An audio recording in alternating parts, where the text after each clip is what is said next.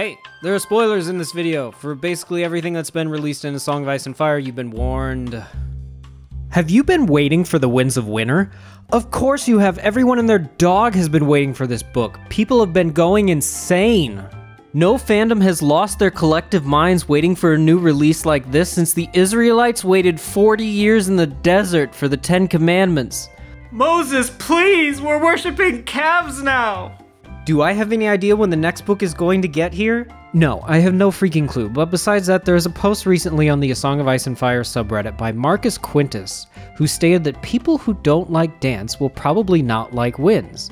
Dance, of course, is the 5th book in the series. Marcus goes into detail about how the last 2 books are rather expansive, and there are a bunch of side plots, so if you didn't like those, then you're probably not going to like Winds, and people hoping for a repeat more of the 3rd book are going to be in for a bit of a disappointment. But we need to have a talk, fandom, because there is a big issue at play here, and it's something that doesn't get enough airtime as probably it deserves. So hold on to your bubble wrap, you special snowflake, because we're going to take a very deep mathematical dive into a major problem facing the Winds of Winter. This problem, of course, is the title of this video. It's how can the Winds of Winter fit into the Winds of Winter? You might be asking, why is this an issue? Well, as you probably know, the series started out in '96 with A Game of Thrones, and then was followed up by A Clash of Kings, and then A Storm of Swords, and then there was a big wait for the 4th book in the series called A Dance with Dragons. But this book didn't actually come out, at least not right away. It was followed up to a sequel of A Storm of Swords of half of the story, called A Feast for Crows, which was then followed up 6 years later by A Dance with Dragons, which was the sequel to the other half of A Storm of Swords. So the obvious question here now is how can you take these 2 books and then condense them down into a sequel that only spans the breadth of a single book? Well, back in 2012, in an online interview, web chat, a fan asked George, "Really looking forward to the next installment, but how are you going to finish it, A Song of Ice and Fire, in just 2 books?" George responded, "2 big books, 1,500 manuscript pages each. That's 3,000 pages. I think I have a good shot." So George was targeting the Winds of Winter to be 1,500 manuscript pages. Then another question came up on George's Not a Blog just in this April by some Yahoo named Jeff, who asks, "This question might be painful, but I'll ask it anyways. Has there been any thought of publishing Winds in similar fashion as Fire and Blood in 2 volumes?" George responded, "Some of my publishers have suggested breaking up Winds as we did with Feast and Dance. I am resisting that notion." So George here didn't give any indication that he's looking to break the Winds of Winter out beyond just a single book, so it seems like the 1,500 manuscript page limit is still on. This is because 1,500 manuscript pages are the maximum publishable amount. Once you go beyond that, then Random House's Gutenberg printing presses, they just kind of like, they just like die, and like the glue starts to unstick and the pages start falling out and they just get everywhere. However, for our purposes, manuscript pages are rather difficult to analyze because the books are no longer in manuscript page form once they get published between the US hardback and the US paperback and the UK hardback, the UK paperback. Some of them are in multiple volumes. The point is that the manuscript pages, once we get them, change, and it's really hard to look at them. We don't have exact counts. So for our purposes on trying to gauge how long the Winds of Winter is going to be, it's easier if we focus on word count because A, it's a more precise figure, and B, we also have the precise counts for every single book. Some website that I googled says that 1 manuscript page equals between 250 to 300 words, and this appears to be accurate. Adam Werthead on his blog has a page count for A Storm of Swords of 1,530 manuscript pages, and A Dance with Dragons at about 1,500. And these roughly come out to about 280 words per page. So if we look at an upper limit for the Winds of Winter, it's stretched to 285 words per page to compensate for the maps at the beginning and the appendix at the end. That would mean it would be roughly equal to about 430,000 words. So I went online to look for one of those great resources that an intrepid fan had done that counted every single word in every chapter, but it turns out there wasn't one, so I had to do it all myself. For disclosure's sake, no, I didn't sit there and count every single word in the series, but what I did do is I loaded up all the ebooks in a program called Calibre, and then I split them apart into different Word docs containing just the chapter titles and also the main body of text, so no pages, no superfluous stuff that would throw it off. And then I used a program called Find Count for every single chapter, including the sample chapters, to get the exact word counts for an apples-to-apples comparison between all the books. What does this mean? It means I'm a huge nerd, but also we have really great data. Looking at the word count of the first 5 books, we have a Game of Thrones at about 298,000 words, followed up by a Clash of Kings at roughly 325,000 words. Then there was a big jump by about 100,000 up to 424,000 words for A Storm of Swords. And then the big weight started to kick in, where A Feast for Crows came out that was about 300,000 words, which was very similar to the first book in the series, which was followed up by A Dance with Dragons, which was very close in count at 422,000 to A Storm of Swords at its 424,000.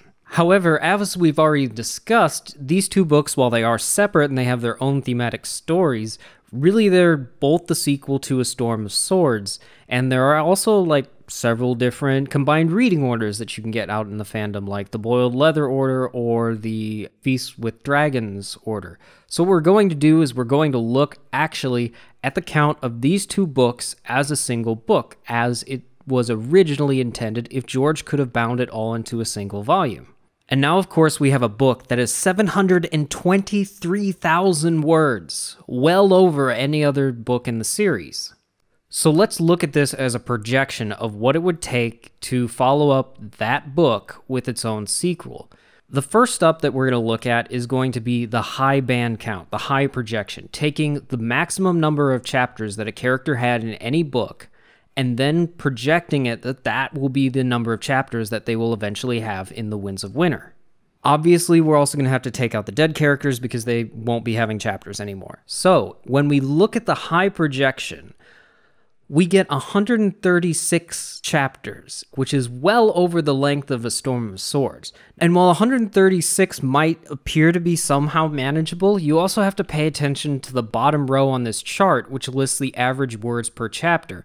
As you can see, George has been steadily increasing the word count for each book. So if we project that forward for the Winds of Winter, that original 4,000 average words per chapter would have grown to about 6,600 words, which when we multiply that 6,600 words by 136 for the projected chapter count, that comes out to about 900,000 words, over double the length of A Storm of Swords or A Dance with Dragons. Now, before you get too scared, remember, this is the high projection. This is the largest that we could imagine the sequel could be. So let's look at the low projection, taking the lowest number of chapters that a character has had since they've been introduced. Bear in mind, we do have to include a chapter there for Theon, because we know he has already a chapter in the Winds of Winter. So let's look at it. Even looking at the low band, we get 92 chapters, which comes out to about 609,000 words, which given George's current word count per chapter projection would be still about 44% too big for the book. If we really want to see what the Winds of Winter would look like if it fit into a single book, we're going to have to do a manual projection of it, trying to guess the number of chapters that a character would have while doing a very conservative look at it to try and get that chapter count down. Now, this is going to be very subjective, and you're going to disagree with some of these, but put that aside for the moment while we go ahead and we dive down into what it would take to fit it into 430,000 words to get it to fit the length of A Storm of Swords. Let's go at it one at a time. So for Dany, I'm not sure you can go all the way down to 5 chapters because she has a lot of room to cover, at least geographically. She's right now up in the Dothraki Sea, so you presume she's going to need probably at least 2 chapters there, then at least 1 in Meereen, maybe 1 in Volantis, maybe 1 in Pentos, maybe 1 in Karth, before getting back all the way to Dragonstone. So 6 chapters would probably be enough to do that, but there isn't much more that you can do with her to get that chapter count down. Tyrion, if you don't know, is George's favorite character. He writes a lot for Tyrion. The lowest amount that he's ever had in a book was 9 chapters. I think you have to try and get that down to about 8. You have to go below that amount. And, there are some ways that this works out, because you can have multiple POVs in Meereen for a while, and also with Dany eventually meeting him up later in the book, you probably don't need to have as many Tyrion chapters. So 8 seems like a logical projection that George might write that is also fairly conservative, at least as far as George has done so far. Now we get to Jon. I don't know if you know this, but Jon is still going to be alive. And so how is he going to do this? Well, he's not going to have any chapters to start the book, but I still think in order to tell the story that he wants for Jon, you're going to have to give him at least probably 5 chapters. Also, if he is the Song of Ice and Fire, you would imagine that he gets at least a decent chunk of the Winds of Winter, at least enough to fulfill his character. Bran, I think you could stick to about 3 chapters with Bran. Sansa, I think you're going to have to go up to 4 chapters with her, at least because she's in a politically isolated area in the Vale. We know she's probably going to have at least 2 chapters in that area, maybe get back to Winterfell by the end of the book. Also might have other character moments with various characters throughout the story. 4, I think, is about as conservative as you can be for Sansa, but also you might think that's too low. I would kind of agree, but at the same time, that would put her right up there with Dany and Jon almost in chapter count, and she's still, like, not a central character, so, I mean, I would take as many Sansa chapters as George wants to write, but again, we're trying to be conservative here. Arya, George has already stated that he has written enough chapters for her to fill a novella, so I think she's probably going to get at least 5 chapters in the book if he already has at least maybe 3 in Bravos, maybe 2 in Westeros. I think that's about as low as you can cut it. Prologue, there's going to be one. Epilogues, I've seen debates on this going back and forth, saying that epilogues are generally for the closing of an act. However, I still think you can have one in the Winds of Winter, and it would not be too obtuse. Obviously, it should be Patchface if they do one, but that's just a personal opinion. You can hate it if you want. Theon, 3 chapters. I don't know if you can go beyond that. I love Theon's chapters in Dance with Dragons, but again, he's not a central character, and we have to start cutting people down. Davos gets another 3. Jaime is a bit of an enigma.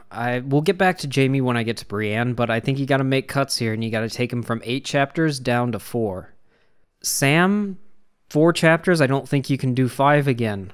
Cersei, I don't think anyone thinks that she's going to get 12 chapters again, and I think you're going to have to be fairly aggressive with her. I think you're going to have to get her down to about 6 chapters. Brienne, you can probably drop her down again to 4, because with Jaime, provided both of them are going to live beyond what they have currently going on at the start of the Winds of Winter, you could combine them for a little bit, and you wouldn't lose too much length there by doing fewer chapters. So it kind of works out a little bit, but again, you can't really tell the same type of Brienne-Jaime story that was in A Feast for Crows.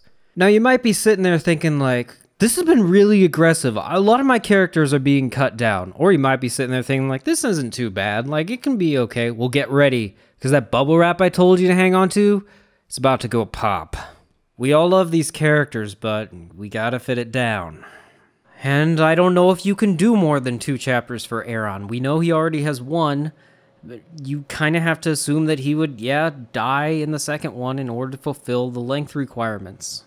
Victarion, as much as I enjoy reading his chapters, I don't know if you can do more than 2 chapters with Victarion. And maybe at the end of the second, we already know he has 2 in the Winds of Winter. He finally sees the glory that awaits him off page in like a 3rd chapter from another POV. Arianne, we already know that she has 1 back at Sunspear and then 1 traveling through the Stormlands. So I'm not sure you can expand her story more than 2 additional chapters beyond that. She is going to encounter Aegon and Jon Connington, so maybe there's a little bit of an overlap there, but I don't think you can grow her much more than 4. Asha, I mean, she might have more than 3 chapters. She might not. I don't know, but I'm going to just plug her in for 3 for her story up at Winterfell, because, again, you got to be aggressive with this. Aerohota, he goes off and he fights Darkstar and he dies. I don't think you can do much more with Aerohota. I mean, you could theoretically write a whole book where he travels with Darkstar as his captive, one of them being captured by the other, and they go on a whole Riverlands journey. I don't know. But he's not your strongest character, and again, gotta be aggressive. Now we get to Barristan, who we know already has 2 battle chapters, so I'm just going to have to plug him in here for having 1 additional chapter where he dies. I don't know how much more you can do. You could give him more chapters from Tyrion. You could have him go over and join Aegon and maybe give him another chapter there, but then you're going to have to start pulling more of these chapters away from other characters that we've already made aggressive cuts to. Jon Connington. gonna give him 3 chapters. We have to add some meat. He might become a King's Landing point of view later on. Also, George has said that he wants to show us the Battle of Storm's End, so we're gonna get probably 1 chapter there, and then a couple more later on, I guess. I don't know.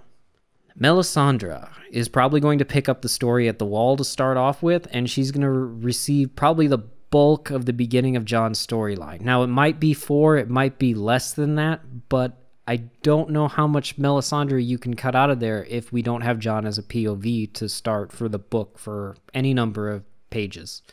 So now here we are. We are down to the final page count of the manual version, which gives us 79 chapters, which if we multiply it by the 6,600 word count that George has projected for the Winds of Winter, we get 523,000 words still, which gives it about 23% over A Storm of Swords, which is too large again. Even if we remove the increased projection for George's average chapter word count and go back to the A Feast for Crows, A Dance with Dragons level of 6,073 average words per chapter, we still end up with a book that is 13% too large to fit. However, if we look at the average word count of the sample chapters for the Winds of Winter that have already been released, we get a total amount of 5,415 words, which is much closer to the average chapter word count of A Storm of Swords, which when we plug that back in, gives us a total word count of this projected version of the Winds of Winter to be about 427,000 words, enough to fit into a single 1,500 manuscript page book. So it's possible. You can, yes, in fact, fit the Winds of Winter into the Winds of Winter, but it has to be fairly aggressive into how utilitarian it is with telling everybody's story. So to go back to what Marcus had in his post at the beginning of this, which I still thought was really good, if George is trying to make this all fit into 1,500 manuscript pages, it actually kind of has to more resemble A Storm of Swords than it does the last 2 books. You can have it be expansive like A Feast for Crows and A Dance with Dragons, or you can have it be very utilitarian in how concise it tells its story. Now, you probably disagree with some of these, or maybe many of them, but remember, if you try and expand one of these characters here or there, then you have to take away chapters from somewhere else. Not everything can be expansive when you're trying to fit it into 1,500 manuscript pages. And yeah, I can totally understand if you're looking at this going like, this is terrible, like, this is not how you write a book. Like, this is not the book that I wanted. I mean, yeah, you can't write a book in a spreadsheet. I mean, like, yes, technically you can type a book into a spreadsheet, but why would you do that? That's dumb. And yeah, chapter count and word count and all this other stuff, not how you write a book. But again, it's the ingredients that ultimately come out of it. And somehow you have to get whatever George is writing for the Winds of Winter down into this kind of format. Otherwise, you can't make the book, at least not in 1,500 manuscript pages. Now, yeah, there are advantages here like characters overlapping and multiple storylines and everybody coming together a bit more. That helps a lot. And that could be one of the reasons why George has delayed the book quite a bit as it keeps getting pushed back. You know, it's hard to really condense it down if that is what he is trying to do. Especially when you consider that he has 20 point of views in this book versus the 10 that were in A Storm of Swords. And if you want a bunch of asterisks to why George might not be able to manage it down to only 1,500 manuscript pages, well, you got it. Your 3 main characters are cut down to basically half of what they were in the last book. 2, you can go through this entire list and find a whole bunch of points for why George might want to stretch that out, especially considering things like cut characters from the show, where the show didn't even feel like they were worth including. I gotta imagine that George is going to try and give that more gravitas to give these characters more of a story and more of an importance to the plot, and do what he wants to do within his own book. You've also got chapters that are left over that were supposed to be in A Dance with Dragons, where you have the battles at the beginning that were originally not Winds of Winter stuff. Coupled with that, the timelines. Some chapters that come at the end of A Dance with Dragons take place probably days, weeks, months farther into the future than the beginnings of the Winds of Winter. Kevin's epilogue signals the arrival of winter, However, if we look at Sansa's chapters in the Vale, it doesn't appear that winter has really arrived yet. So how long is it going to be before we get to that point, before her story actually tells the story of the timeline for the rest of the Winds of Winter? This manual version that I did, I also cut out a whole lot of King's Landing chapters. In every single book, King's Landing has accounted for 10 plus chapters, some even way more. Can George really go down to just 6 or 7 if another character moves in there, etc.? And you look at the stuff here that I did with this manual projection, I killed off a whole bunch of characters towards the end that personally, if I were writing it, I'm not an author, but I would not kill them off. Especially to fit within the confines of a single book, for that being the sole reason. That's bad. So I don't even know with this manual projection if George would even do that. I doubt he would. And I don't know if you've realized this, but this idea that George, just kills off characters a lot, that's more of an HBO show invention to, market the series for Game of Thrones than it is actually what George does. You look at the first 3 books, and who did he kill off for point of views? He killed off the parents, which is basically any Disney story ever. He just did it within the confines of the book. And one of them comes back as an undead. And then in the last 2 books, he killed off one character who had 1 chapter and another character whose whole catharsis in the series was that he was going to die. So George is not really a kill off my own characters kind of guy. I don't think Aeron's going to get just 2 chapters. I think he'll probably get 3 or 4. Arya could get 7. Sansa could get 7. Victarion could get 4. The list, Aerion could get 6, 8. The list goes on. So can George get it down? I don't know. It seems like a tough nut to crack if he can. Could George release The Winds of Winter in 2 volumes at the same time purely for binding purposes? Could do. But at the same time, it doesn't look like that is on the horizon in any kind of case at all. At least George hasn't indicated that he's looking to do that so far. So on the one hand, you have a book that needs to be condensed down, and on the other hand, you have a story that expands in the telling. It's the human book in conflict with itself. Or something. Well, anyways, thank you for watching and listening to my long, rambling stupidity. I hope you enjoyed it, maybe. If you did, you can like this video, you can subscribe to it, I might make more, I haven't done one, at least not for myself. You can comment on it, tell me what version that you would, what chapters would you use for your book, your version of The Winds of Winter in 1500, you can make your own version. You can share this video with your friends if you don't want to have friends anymore, you can do whatever, it's your life, make the most of it. My name's been Admiral Kurd. You can become a follower of me on Twitter. You can join my cult. Twitter is a cult because you have followers. At least that's how I look at it. I don't have a big cult, but you can join it. Anyway, goodbye. Have a nice day.